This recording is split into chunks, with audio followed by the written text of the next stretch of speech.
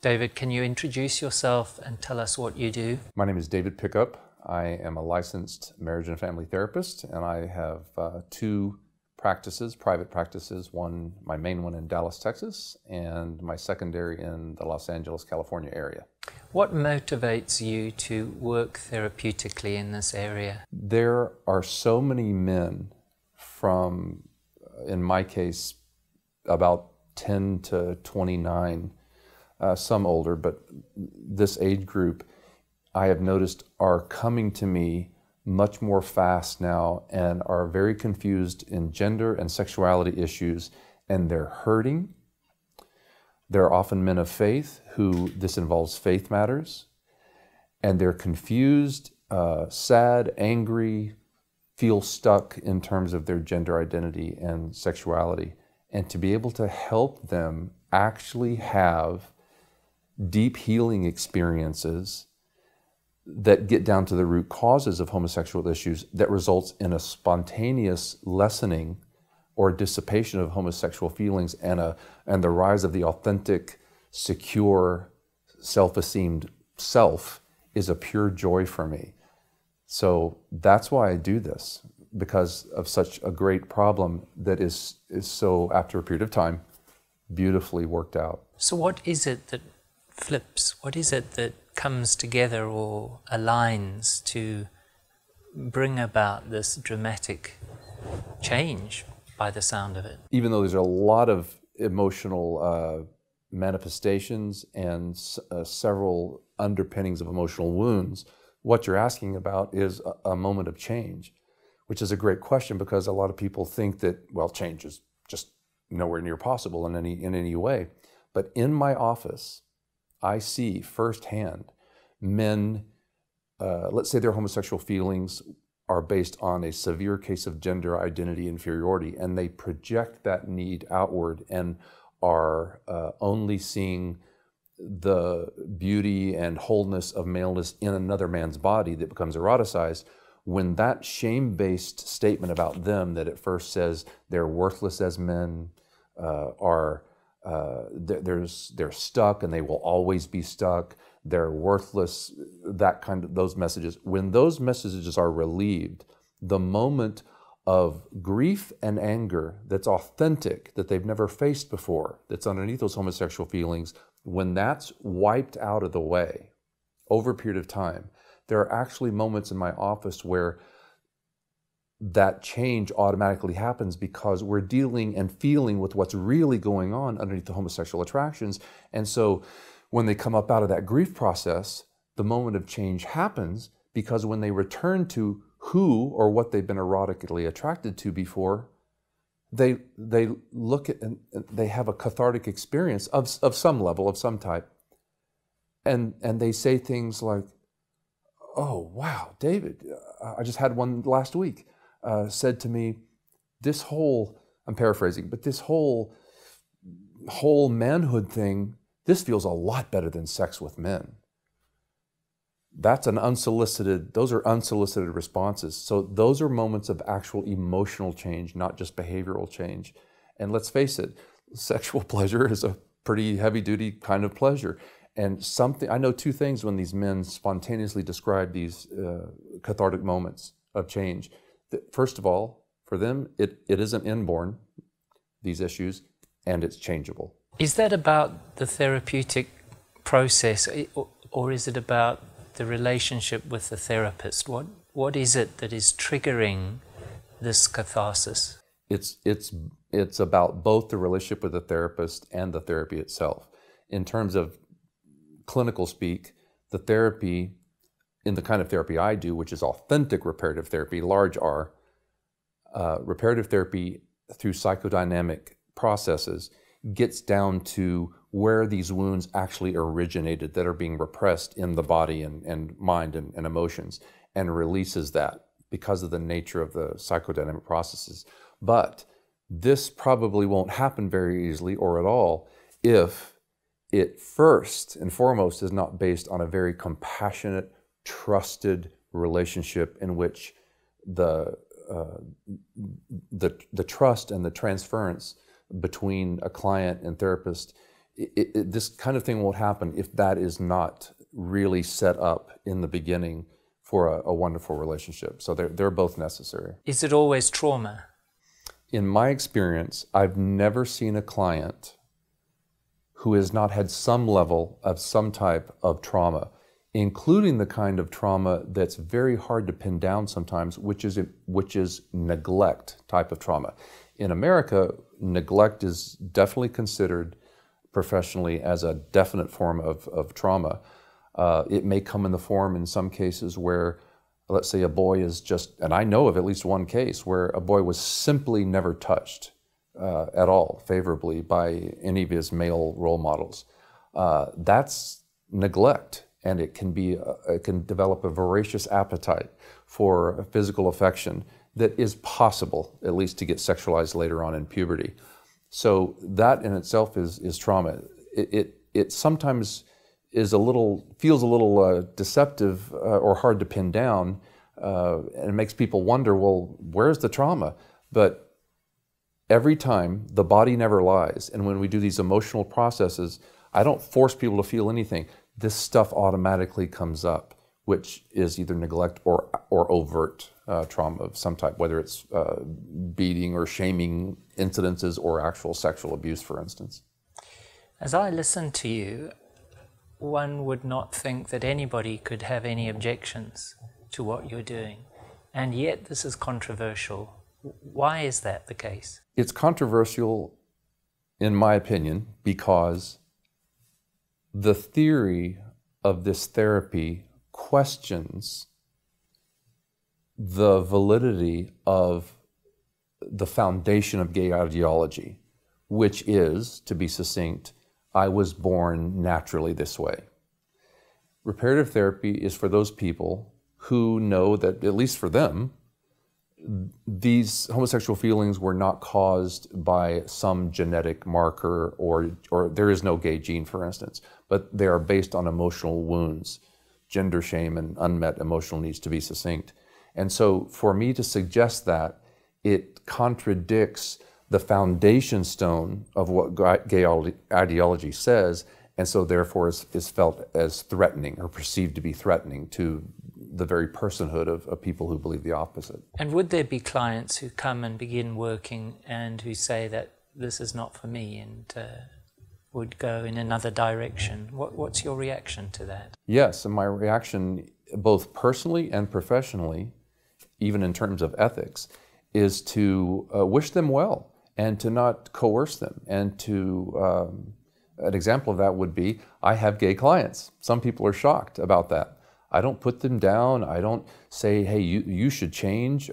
If they ask me about what I do, or I should say, everybody knows what I do, but I think it's a testament to the trust between therapist and client when I say that even though some of these gay guys know what I do, they're not interested in changing, and yet our trusting relationship is trusting enough, and that I help them in so many other areas, and we have good relationships. So if someone comes to me, especially if it's a minor child, I handle it by, actually in some cases, just recently, I've refused to treat someone or bring about these concepts or processes if they have no interest in changing at all, or even believing in what I believe.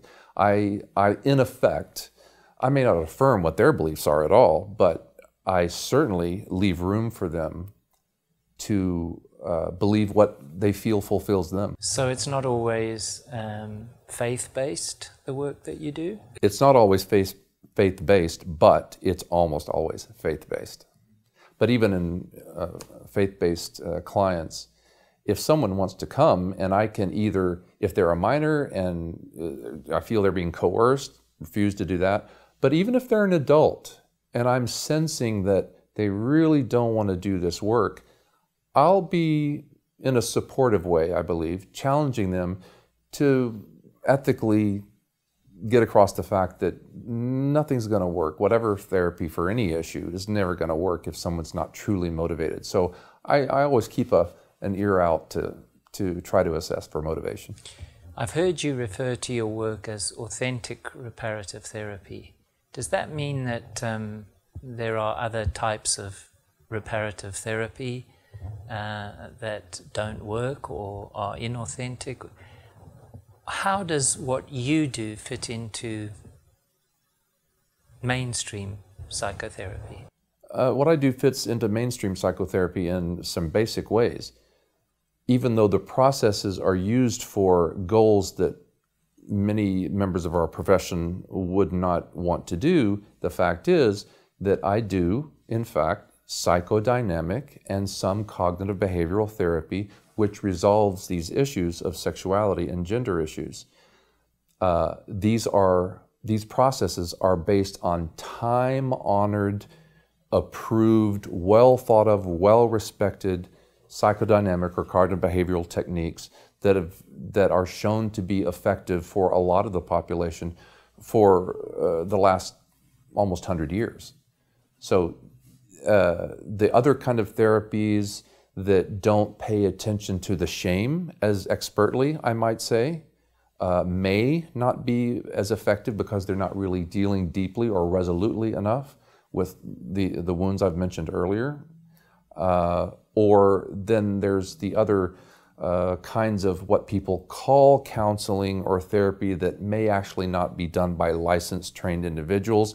And we have to be really careful about that because if someone, and it's an ethical principle here in America, if someone is not trained well in what they say they're doing, that's unethical in this country. So it's an important issue. I'm glad you raised that.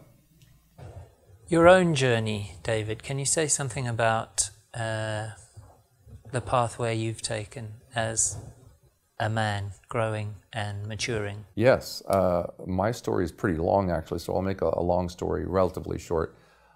I was one of those 5-year-old boys who was sexually abused by a pedophile many years ago. It wasn't violent, but it was still abuse, I assure you. And so that, plus not getting a lot of male affirmation or male affection and approval, those things, that combined together to result in homosexual feelings when I reached puberty, somewhat later in the teenage years. And so I was also, if I may say, the poster child for repression. And so being kind of a faith-based, not kind of, definitely a faith-based boy and young man, I, out of a sense of shame, repressed all of that stuff. And it didn't go anywhere, it just came up later. And so, long story short, I had some experiences in which I knew sexually they didn't fit my faith, nor who I believed I was, which was born heterosexual. And so then I finally found an authentic reparative therapist years later as an adult, and spent many years going through those very same deep emotional processes I've just described earlier, and it really worked for me. Plus my own work in my own courage to seek out healthy male relationships that really touched me and filled some of those needs and really did a lot of healing in my personal life, not just the therapeutic office, which is the goal, in my opinion, of all therapy. And it resulted in the rise of my authentic self and my feelings, not just in my head knowledge, but my feelings of secure male gender, and my feelings began to lessen and dissipate and change. My feelings for women automatically began to develop. And I'm one of those, not that other levels of change are not very important and very worthy, but I'm one of those cases where these feelings, because I did the emotional work, I hung in there and I did it. I just don't have homosexual feelings anymore. I can't even remember the last time I was actually aroused by some guy or some picture or whatever. If I feel them maybe beginning, I guess, to come up a little bit, I've done so much work, I know myself so well, that it's the wounds that come up first. For instance, I can remember being shamed as a little boy and feeling maybe separate or isolated or different in a shame-based way than other guys. And when I remember the emotional work I did and get back into, and I'm talking about a period of time that's now microseconds, by the way, because I've done so much work in the past. When I when my body remembers automatically that resolution and feel this authentic thing coming up in me, if any feeling was going to come up, it just doesn't. It just doesn't, because I'm, as a result of all the work I've done. In your goal to be helpful to other people and to get a good understanding across to people who don't understand, have you ever felt silenced? I've felt silenced before therapy or after? As a clinician or as a person? Either and both. Okay. Primarily, probably as a therapist, as somebody working in this domain. As a clinician, I've absolutely felt silenced and have pushed back in ethical and very, what I might say, bold ways. I'm now a national lobbyist in America that seeks to educate legislators in as many states as possible, which we and my team have been doing this for the past 3 years, because there's all kinds of dangerous government laws that all say the same thing, that this kind of therapy should be outlawed, lose our licenses for, or maybe even be prosecuted for conducting this kind of therapy. And my voice it's been attempted to, in some cases through laws, actually accomplished, such as in California, where they have a law that is now actually a therapy ban for children. So yes, my voice has been silenced, and yet I'm doing something about it. I've chosen to do that, and like I said, I'm a national lobbyist to prevent or take down these laws that are really harming a lot of children who need and want these therapies. So what's your understanding of why this is happening, this silencing and this close down? The shutting down of ideas is an old trick. Sometimes it's conscious, sometimes it's unconscious.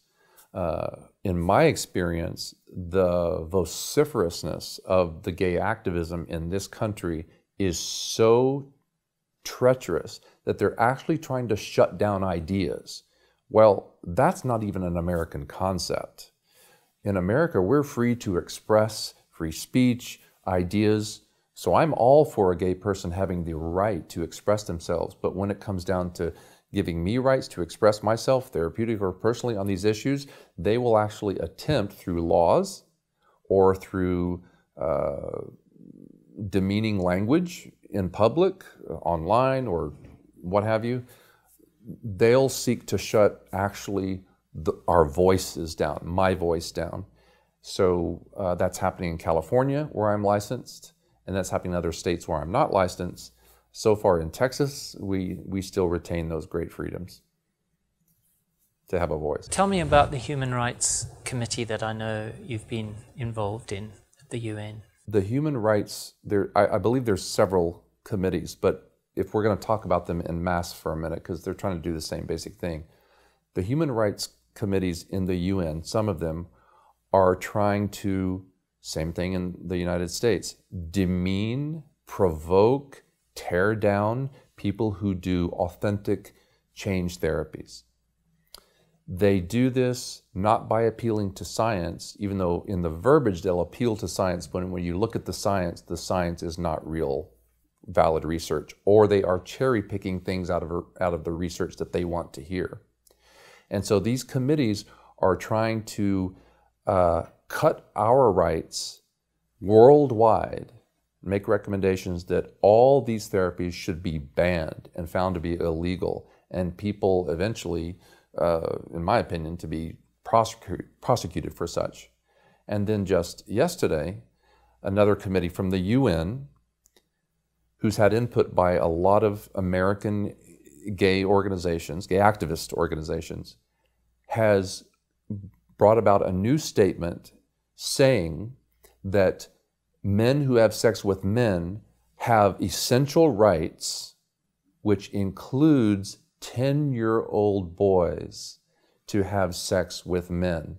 So the world, through the UN, is beginning its slow march towards pedophilia. And my question is to America and the world, are we going to let this same thing throughout history occur in the modern age? Rome, ancient Rome, comes to mind. Are we really going to let pederasty or some form of that exist in the world today? Because that's where some of our professional committees and organizations are trying to make us move towards. Would you define change? What do you mean by change? Change can mean several different things, and I think we all should be proud of that. A lot of people think, in error, that we're talking about somebody flips a light switch and you go from completely and always gay to completely and always heterosexual in terms of just feeling.